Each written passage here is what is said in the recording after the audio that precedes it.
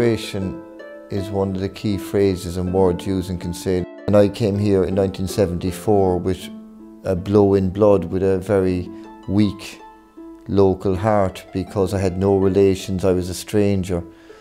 And Kinsale kind of moulded me to who I think I am, or who people perceive me as. And phrases in Kinsale are colloquial phrases like people mind each other in Kinsale, people care about it, Kinsale. Like I came to Kinsale and it was full of dereliction and smiles, but the smiles were the foundation of what it is now, and the acceptance of bringing people into Kinsale.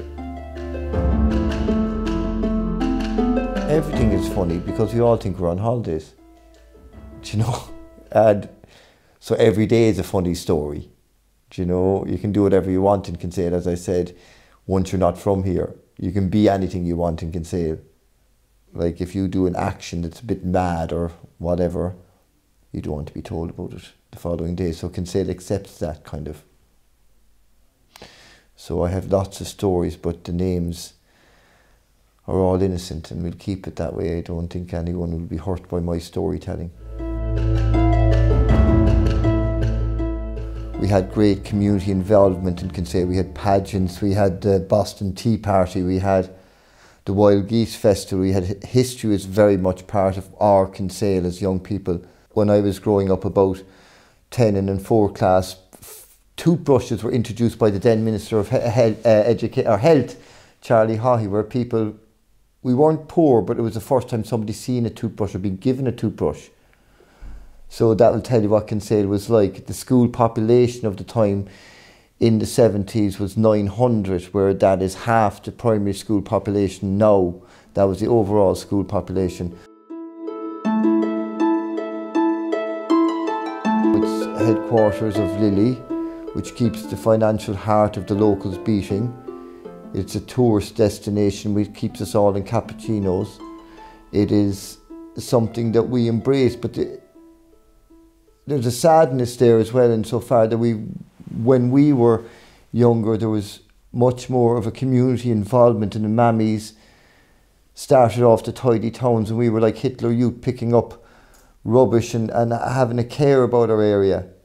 The transition towns, stuff like that, keep us aware, but the infrastructure in the community isn't there as I see it as a child, and maybe that's the boundaries of society. I can't do anything about that, but the mind each other thing and the mind each other trusting and build together a better place is still in Kinsale, but it needs to be embraced a bit more.